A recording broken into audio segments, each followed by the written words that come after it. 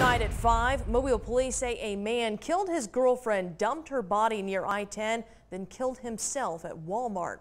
Police say it all started with a fight at the Lafayette Square Apartments. Police say Danny Cobb killed his girlfriend, Alicia Trotter, and left her body near the McDonald Road exit on I-10. Cobb then led officers on a chase ending at the Walmart on Rangeline Road. After a shootout with police, they say Cobb took his own life.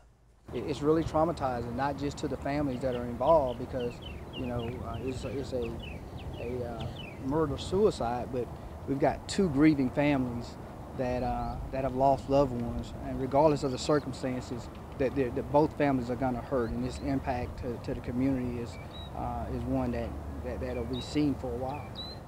The investigation is still ongoing, and we will bring you more details as they are.